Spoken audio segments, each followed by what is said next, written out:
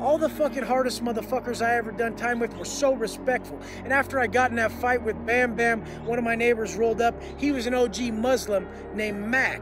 And he came up and he had all the respect in the world. He said, "Excuse me, Big Wes."